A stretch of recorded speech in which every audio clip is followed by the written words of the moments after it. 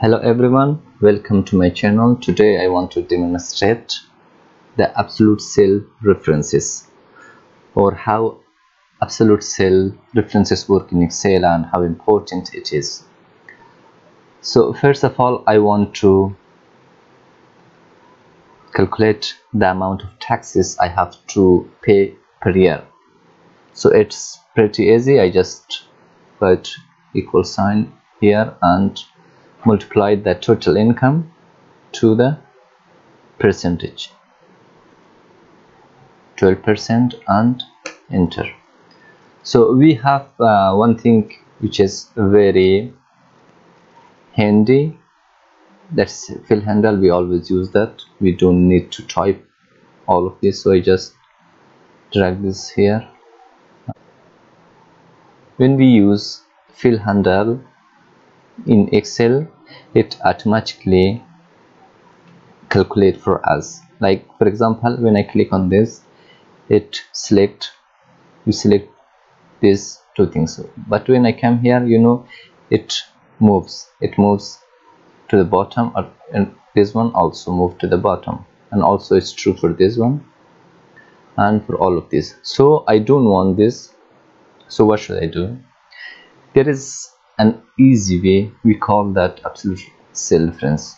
So I just double click here on my, after that I put $sign in front of 2.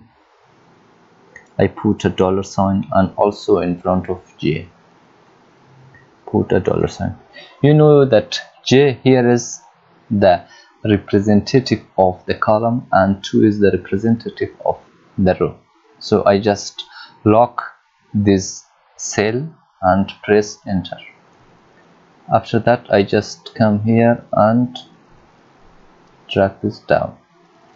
You can see it works perfectly. I click here, that it works perfectly.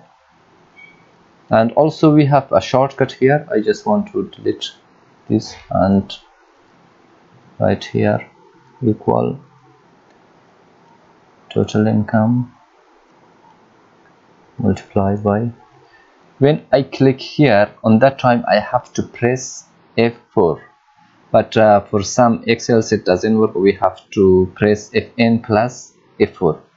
So I just click F4 to make it absolute. It lock the cell and enter. After that I just drag it down. As I said before, that if I drag it to the right, you see that it works somehow. But here is a problem. Whenever I want to move my formula to the right or to the left, it automatically copy the formula, and there is a problem. I don't want this and I don't want this here, because I have locked this and it's locked, but I didn't lock this one. So I should have to bring some changes to my formula. It works for all of this. You can see it moves through the column, but I have locked it before. So I just come here, and from here I need this one to walk through columns. I don't want to lock it in columns, which is the representative is J. So I just delete $sign in front of the J, and I come here, and in this one I should lock the column, not the row. I just put a dollar in front of this and enter, and I come here and drag it to the left and drag it down. It works perfectly. You can see when I select here, it automatically select. And there is another easier way. So I just select all of this and delete this one. Okay, escape. I delete entire columns. So I just come here, put equal sign, this one. When I click here, I just press F4 one time, it absolute.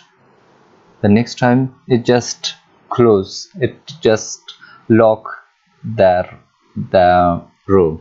After that, third time when I click on F4, it lock the column, multiply by this one.